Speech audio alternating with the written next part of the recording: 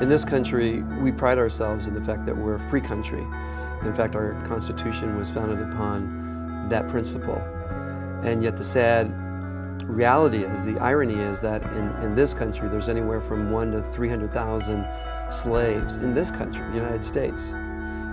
We need to do something to stop that. It comes as a shock to a lot of Americans that in their own community, in their own cities, that young people as young as 12, 13, and 14 years old, boys and girls, are being forced to sell their bodies for the profit of someone else. They're brought from cities around the United States and they're brought from around the world to satisfy the appetites of individuals who have no compassion or concern for the future and life of a young person. Anyone who's forced into prostitution is a victim, and I believe that's most of the people in the sex trade. So whether she's being coerced into it at the age of 24 or the age of 14 is immaterial. Coercion is coercion. Rape is rape. County Sheriffs. If we're looking at prostitution in Seattle, Washington, what we're looking at is the average girl begins turning tricks when she's 13 years of age. He raped me and then brought the other men in, and they took turns and just kept raping me. I was 7 and my father raped me, and then 2 years later I was 9. And that was the first time that I was sold for sex. Kids are captured and forced into street and internet prostitution. And we need to set a new norm in our city and in our country that that's just a line we are not going to allow people to step over.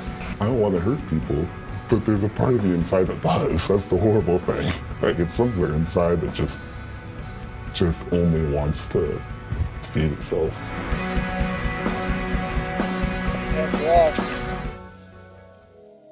Decent men who do not buy people, who do not buy sex, have to come forward. Decent men can no longer be silent. They can no longer be bystanders. I was aware and appreciated the efforts that our police department was doing. In fact, they renamed their unit the Vice and High Risk Victims Unit because the renaming actually reflected a change in philosophy. Instead of viewing these young women as criminals, they were being treated as victims. And so that meant the philosophy of the department and how we work changed. We know these juveniles are not out here on their own will. They're being forced out here, so they are the true victims. The suspects are the pimps, the ones that are pushing them. Now that we've recognized that, and we are trying to change the way that police and law enforcement look at prostitution, and we know that these girls, this is not their choice of life. Nobody your age chooses to be out at 1:30 in the morning in the freezing freaking weather walking up and down on the highway. You're doing it because somebody's making you do it.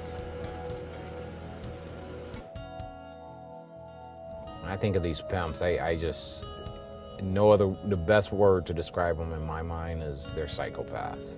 It's just they have no empathy for what these girls go through. These girls are strictly money for them. But it's funny how y'all act all tough with these broads, and then y'all get a man in your face, you act like little girls. I'm also trying to convince you of something, that we actually care, and there's a lot of cops out here that don't. And would all of us be involved in a rescue center that this guy driving the police car started from the ground up? Probably not. So we do actually care. We started out here about 8 hours ago in the grand opening of the drop-in center here. And just now, about 30 minutes ago, we checked in the first 2 girls, sisters, a 16-year-old and a 15-year-old, that have been trafficked for the last 5 days. We got them out of the life, the pimp's in jail, and then we're gonna just continue our investigation from here. And they're gonna be here and taken care of by the volunteers and the staff here. They're gonna have food, clothing, they can have a bed if they wanna sleep. They can watch TV if they want. They're going to get some counseling. They're going to get resources given to them. And most of all, they're going to get some people who care about them and not going to try to exploit them. And now you're in the Justice Project? Yeah. Thank you. I'm thankful for everybody here. That's why we want to get this center to get you guys where you want to go, where you want to be safe. So all us cops are involved, keep you safe. They're buying somebody's daughter. You know, they're buying somebody's child. You know, whether that child is 18 or 19 or 14 or 12, that's somebody's child. You're not a good man, and you're not a loyal man, okay? You are not a man. No girl grows up saying, hey, I want some guy to slobber on me. That ain't just some piece of meat, it's a human being. Sheriff's office.